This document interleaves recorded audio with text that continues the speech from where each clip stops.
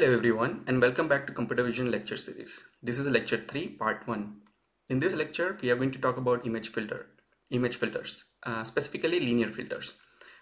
We are also going to talk about how these different kind of linear filters, as well as we are going to see some examples of those linear filters. Specifically, we'll cover filters like mean filters, Gaussian filters, and how or which filters are considered convolutional filters. Similarly, we also talk about the characteristics of linear filters and also one main characteristic called separability. So what is the formal definition of filtering mathematically? Before we talk about mathematical definition, let's see what we really mean in real life. What filtering means. Let's say you're going out in a summer afternoon to enjoy the for a bike ride. Let's say, for example, and then you need shades to protect yourself from direct sunlight or too bright reflection from the sun, and you wear those shades. The shades are acting as a filter for direct sunlight for you. These are physical filters. Okay. You might have also heard about Instagram filters or filters used in Photoshop, in softwares like Photoshop. And you are right that they are also considered filters, and they are specifically in the domain of image filters because they are operating on image levels. So here is the point where we discuss what is the formal definition of filtering in image filtering. Basically, you have a filter of size k cross l, and you have an image of size m cross n. And when you do an operation over a neighborhood of the image and you calculate some values over that neighborhood, this computation function is called filtering. And you do this for each and every location across the image, and you generate a new image basically. Why is filtering important? Because it helps to enhance images. For example, saturation improvement, contrast enhancement, histogram equalization, resizing, denoising, things like that. You can also extract important information from images using filtering. For example, edges, textures, some patterns. You can also detect some templates, predefined templates that you're looking into. So this is the basics of filtering, right? What are linear filters now? We want to know what specifically we mean when we say that a filter is linear. So in order for a filter to be linear, it has to satisfy two important properties or characteristics. First is linearity. Here f1 and f2 are filters and I is an image. If this property says that if you have two different filters and if you combine them linearly, and then you do a filtering operation, that is equivalent to applying each and every individual filters and converting and then doing a addition of these filtering operation individually. And if this relationship holds, then f1 is considered to have a linearity property. Another important property is shift invariance. So let's say if you shift a pixel location and then apply a filter, or you apply a filter and then you shift. If this property holds, then the filters are considered to be shift invariant. And if you convert, and if you have any filter which follows or which satisfies both these properties, then they can be considered as linear filter. So any linear shift invariant operator can be considered as convolution. That is our basic definition of convolution. The convolution is an operation which satisfies these properties. So it makes sense to go ahead and talk a little bit about what is the difference between correlation and convolution. You guys might have heard about correlation before, as well as convolution in other image processing lectures or pattern recognition or pattern analysis. There is a tiny difference between correlation and convolution. We are going to look into it, formal definition of correlation. So before, when I showed you the mathematical definition of filtering, it was basically a definition of correlation. Here you can see the MATLAB function IM filter that can be used directly for correlation. Here f is a filter and I is the image, and you apply this filter across the image using this equation that is called correlation. Here is the mathematical definition of convolution. It's a bit different than the traditional definition of convolution. Traditional definition of correlation. You can see that the signs here are negative. They are a bit different. So mathematically, convolution is same as correlation when you do a 180 degrees rotation of the correlation of the filter and then apply. So so they are related in this sense. However, if your filter is symmetric, then your convolution and correlation operations become the same. Here is an example of how you do filtering in OpenCV. The reason I am showing this to you is because in exercise 1, you will be mainly doing image filtering, and therefore this is cp2.filter2d is the filtering operation in OpenCV. It's the same for correlation as well as convolution. So we want to go ahead and see what are specific properties of convolution. Convolution is a linear operation, as we already know. It is commutative. That is, A convol B is equivalent to B convol A. There is no yeah. So if there is, so when you think about an image is a 2D signal, and therefore it can be considered. So image and signal are synonymous in this case.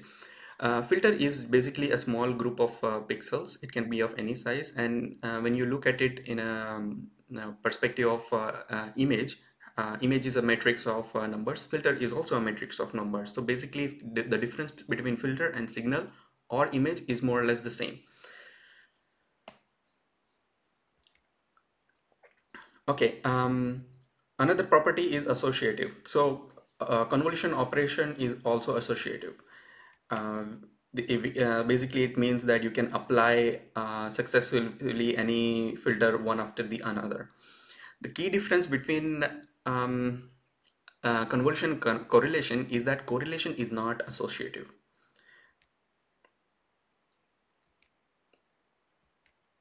Why is it important? We are going to look at some examples later on, which explains what's the main difference between convolution and correlation, and why their application area are a bit different.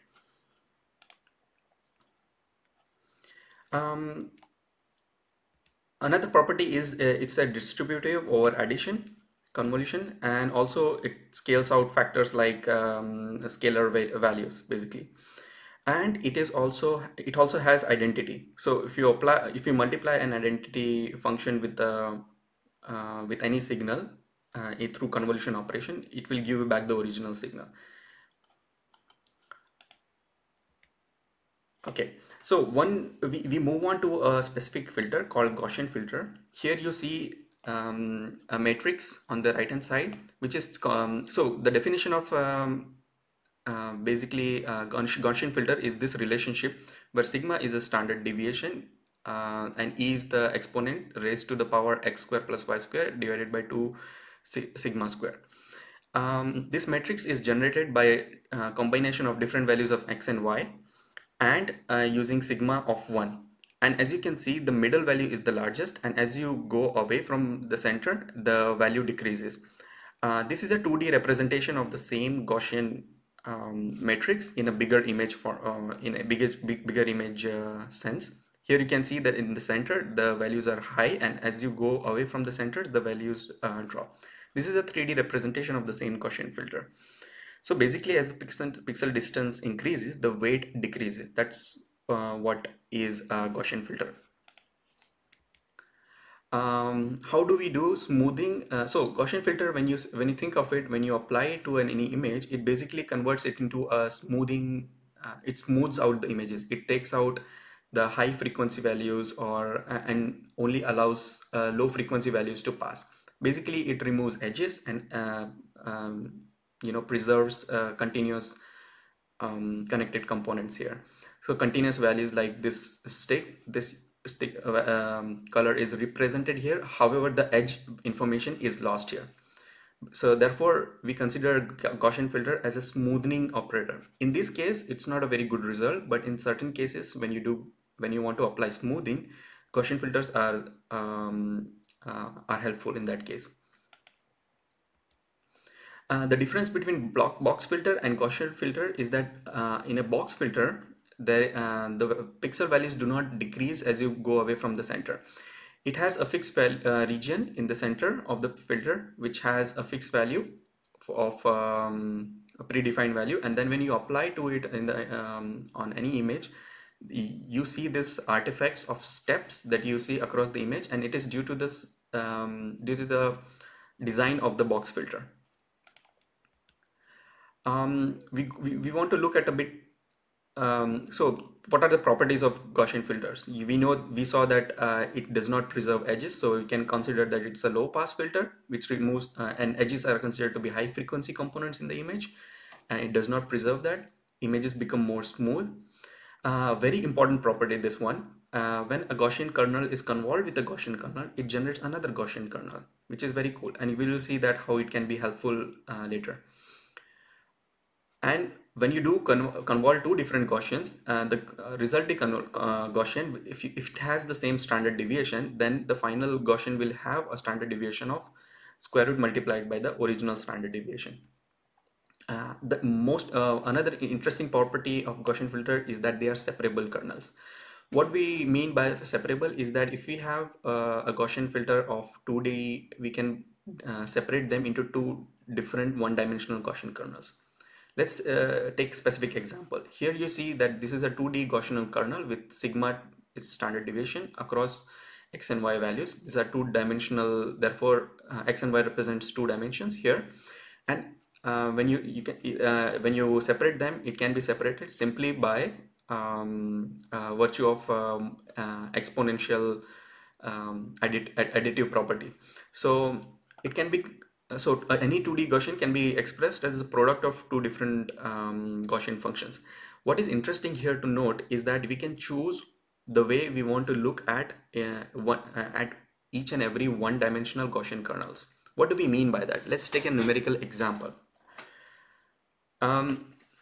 So here we have here is your Gaussian kernel. You can see that the center value is high, and as you go away from the center, the value decreases. This is the 2D convolution, and this is a image location specific region where we want to apply this convolution operation.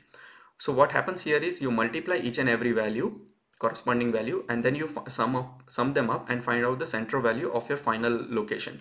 Here is a very simplistic example, but if we separate the two kernels into two one-dimensional kernels, so basically you convert into a column vector and a row vector, and if you multiply it, you get the original 2D Gaussian kernel. So what do we do here? Let's say if you perform along the row this convolution operation, you get this kind of a row output value. Similarly, then you apply successively on this output value your column filter, one-dimensional filter, and then you generate the final value, which is equivalent to the applying a 2D Gaussian kernel into the original input image. What do we mean by separability? Why is it important? It saves computations. Specifically, let's say if you have an image of m cross n size, and if you have a filter of p cross q, basically the number of computation that you will do is m, n, p, and q. This is a multiplication. Roughly, it is this complexity that you will get. And if you have a separable 2D kernel, then you can separate them and then multiply them. What this does is basically reduces your number of computations, and therefore the speed up that you get is almost 4.5 times faster. And therefore, when you think about bigger images, or if you are processing a lot of thousands or millions of images per day, which big companies like Facebook, Google do, this speed up is extremely essential. Some practical matters while considering filtering. So what about applying this filter at the edges of the images? When you go near the edges, for example, if this is an image, and if you want to apply, for example, this is an image. If you want to apply this filter for this last corner pixel, then how do you consider the neighborhood values? So there are few practical considerations that you can do. Basically, because if you go around and if there are no values, then you can restrict yourselves inside the image and do not go beyond these edges, or you can apply one of these four methods. Basically, either you apply zero padding across the image such that the sizes of such that such that you can calculate basically the filtering of your edge pixels, or you do a wraparound.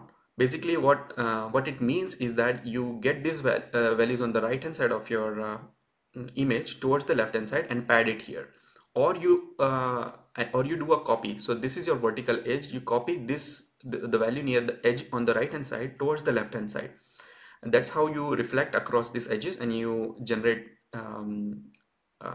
so that you can calculate filtering of your edges. Let's take an example. Let's see a few examples of linear filters. This is a identity filter. If you apply on this original image, you will get basically the original image back. What if you have this kind of filters with one over here? How do you think the image will look like? Just take a moment and imagine, because this is important. When you look at an image and you have the filter kernel here, you start applying from the top left corner, right? So you multiply each and every pixel value with this value with the neighborhood of this filter, and then you sum it up and then you store it in the center. So can you imagine what your output image might look like? A hint: it's a shift operation. Okay, if it is a shift operation, will it shift towards the left or will it shift towards the right? Because this one is on the right, you might think that it is shifting on the left. However, remember that in filtering operation, you replace the center pixel. So if you're putting this image, this filter over this image, and you're calculating the output of this filtering operation, you will replace the center value. So basically, you're shifting one pixel over towards the left. So basically, you will get something like this.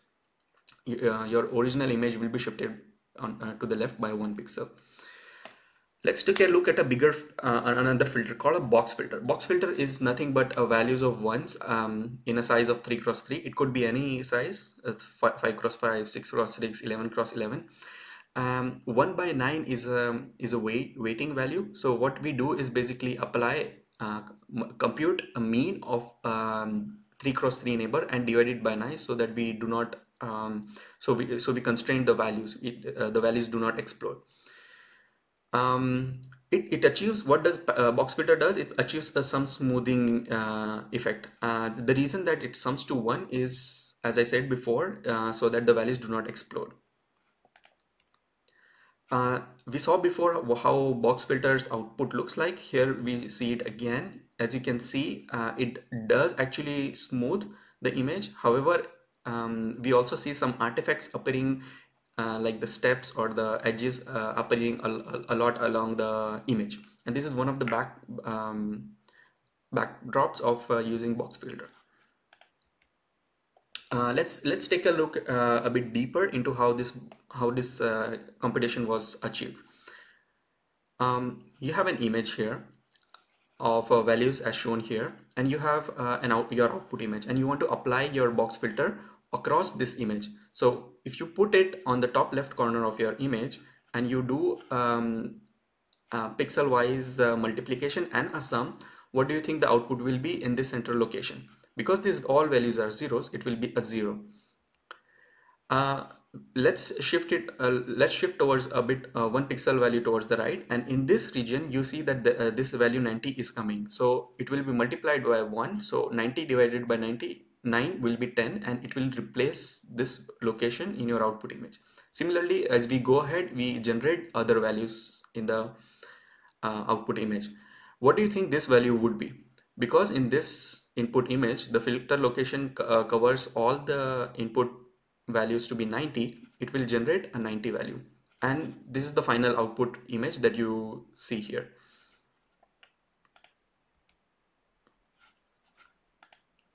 What is a Sobel filter? Sobel filter is basically a vertical edge filter. In this case, in this example, the design of the filter is seen here, that you see some positive values on the left and some negative values on the right, and zeros in the middle.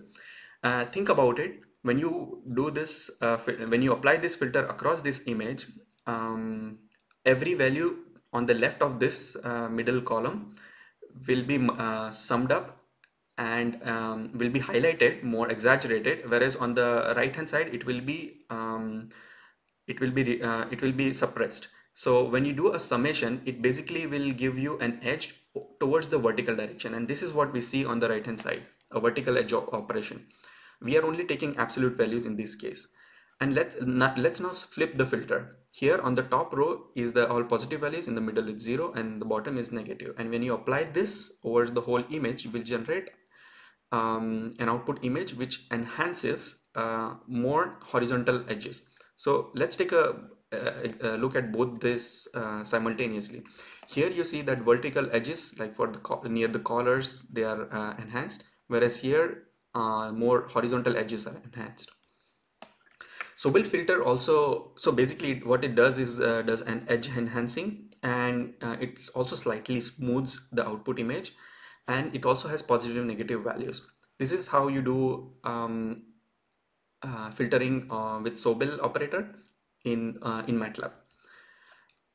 When you apply this Sobel operator across the image, it generates an image like this. It contains a lot of because the filter contains negative values, a lot of values are suppressed in the output image, and so in order to see look into this more in more detail, you can shift your output range by 0.5, and then you will be able to see more edges in the image.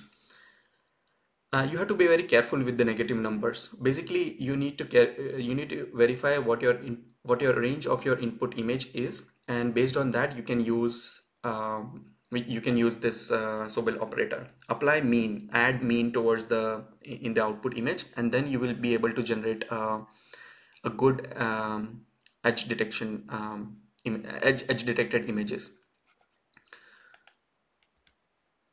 This is an example of in the output images in first channel, the values which are below zeros and the values which are above zeros. Okay, so convolution, as we saw, all this filtering operation is basically convolution, because our filters are symmetric in nature. So this is, I think, the right time to introduce the convolutions in convolution neural networks. This is the basic filter used by all the convolution neural networks out there. The only difference is that those kernels are learned. So you have a lot of data and you are initializing your kernels, you are assuming some random values of your kernels, and then you're learning from data what those filter values are. If you're taking deep learning lectures, you already know how this works.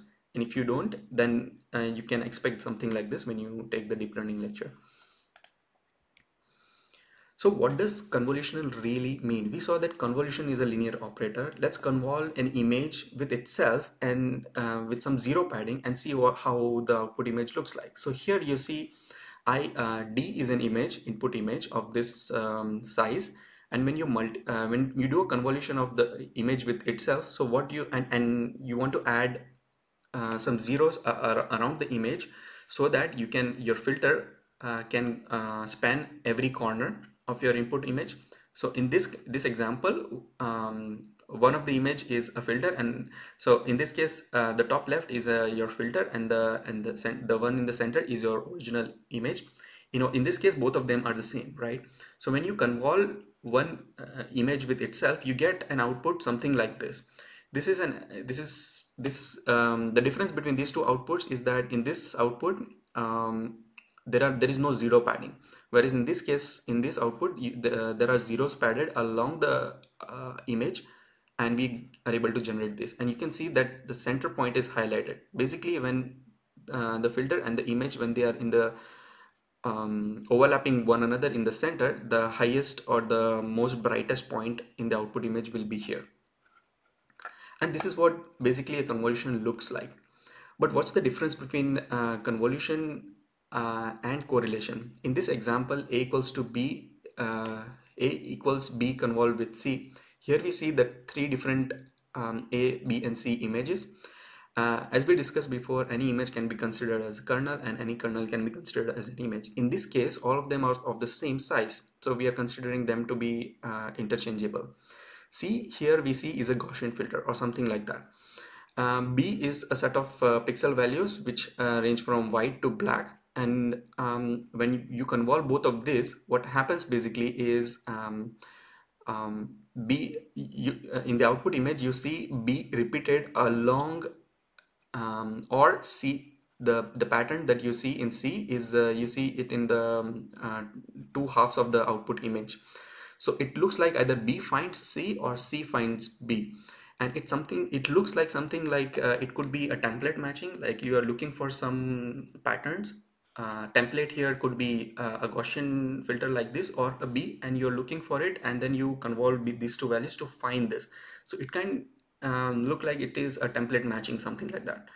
So filtering can be also viewed as comparing your image with what you want to actually find inside the image. Okay, so how does this relate with correlation and convolution, and what's the difference? Let's see. So correlation here means, let's say you have an input image D and you want to find out this pattern in this image.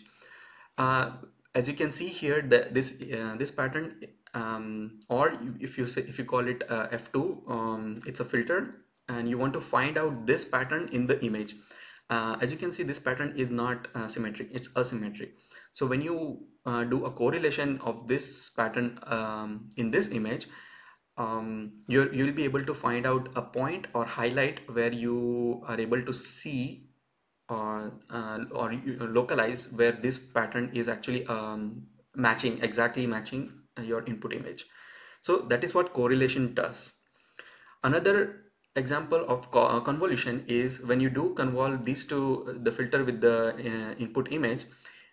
Basically what this does is, in this image, it finds out where or in which locations it can find patterns similar to this. So you will see in a lot of images, a lot of regions of this output image, something like this vertical bar appearing in a lot of places. This is the basic difference between convolution and correlation when the filters are asymmetric. Correlation basically highlights the exact region where the template is found. The template in our case is this filter value, whereas convolution finds the regions that might look alike the template. Yeah, and this concludes our first part of the lecture 3. In the next lecture, in the next part, we will talk about nonlinear filters.